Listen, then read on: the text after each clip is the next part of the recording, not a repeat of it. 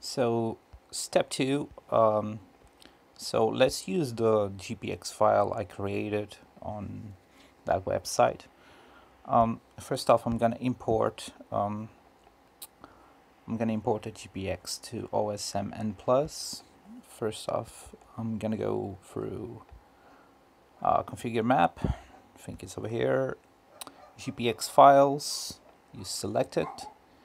And I'm gonna add the GPX file I recently uploaded to Google Plus, and now we'll download again. Yep, and you can see, hang on, here's the part of Mapillary that there's no coverage over there.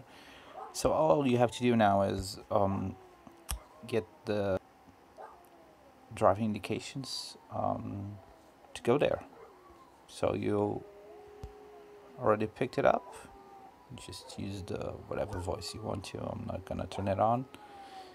And you can see you have the driving directions to get there. Quite easy. I think this will help you out calculating your routes to cover more Mapillary footage. Take care.